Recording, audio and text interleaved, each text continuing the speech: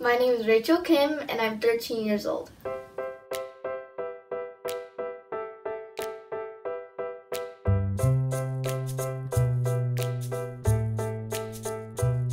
There's a beach here and I like to run in the sand, swim, and surf. I also love to sing in my choir, playing basketball, and practicing judo. I have respect for the sport of judo. I learn leadership skills. I like the competition, and I also have confidence that I can use in everyday life.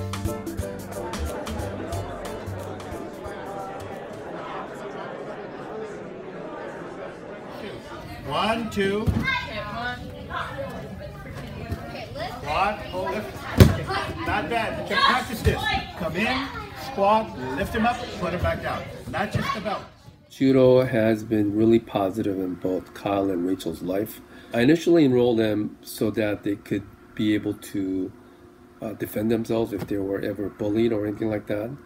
But I realized that it has a lot more benefits, including self-confidence, keeping them fit. It really helps them with the other sports and activities that they do. And recently, it has helped them with leadership skills. I like teaching younger students. It's a very fun class, and especially when you know a new self-defense technique and you'll be amazed of what it can do. And I like teaching the little kids because it's always fun to see their smile when they get something right.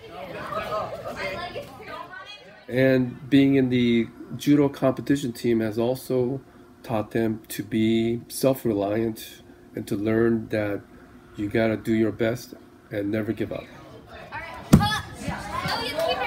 Get your feet in. One, two. Head up, look at your belt. Squat. Roll, lift, good. No. Jiu-Jitsu is called the gentle art. It's about over 1,000 years old. Judo is about 125 years old, and it's called gentle way. I see kids who can learn to coordinate their minds better. They understand things, they see things, they learn to focus in school, at home. You learn to control yourself, and therefore you don't have to control others. Sensei Jim's been doing this for 50 years. That's amazing. Jim is really great at just character building. And teaching them just discipline, teaching them manners. He teaches a lot about respect. He always encourages me, which gives me the confidence not to give up. I see the changes I see in kids and adults, and how they see themselves. They find that they have the confidence that they have built themselves. Nobody else gave it to them, and they feel very proud of themselves and what they accomplished.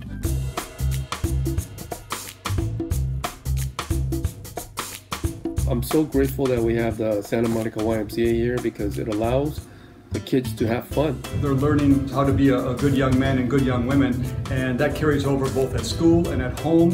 It is a challenge, but once you get the hang of it, it is a really fun class and a really fun sport to play.